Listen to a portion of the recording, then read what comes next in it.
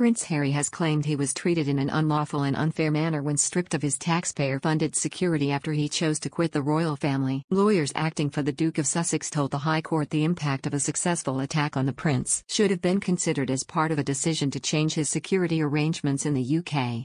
Harry's legal team also argued there would likely be significant public upset if he were the subject of a personal attack, even drawing comparisons with the tragic death in 1997 of his mother Princess Diana, who died in a car crash in a Paris tunnel. The Duke has brought legal action against the Home Office over the February 2020 decision of the Executive Committee for the Protection of Royalty and Public Figures, (REVEC), with a 3-day hearing which began on Tuesday.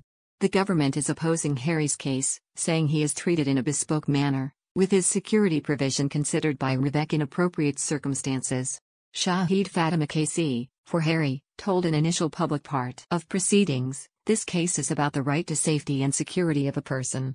There could not be a right of greater importance to any of us." She said a failure to carry out a risk analysis by the Home Office showed the unlawful and unfair treatment of Harry. Sir James Eadie KC, for the Home Office, said, "REVEC was aware of the wider impact following the tragic death of the claimant's mother, and this was also a matter referenced by the royal household." He added that there would likely be significant public upset if there was a successful attack on Harry.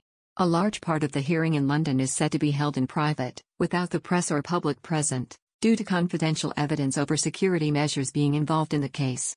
Ms. Fatima said REVEC had chosen a far inferior procedure has been followed, claiming it was the first time that REVEC has ever decided to deviate from this policy in this way.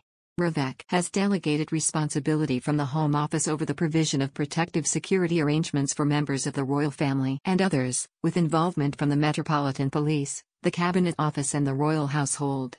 Ms. Fatima said the case security provision for the Duke of Sussex, who announced he and his wife were stepping back as senior royals in January 2020, leads to excessive uncertainty.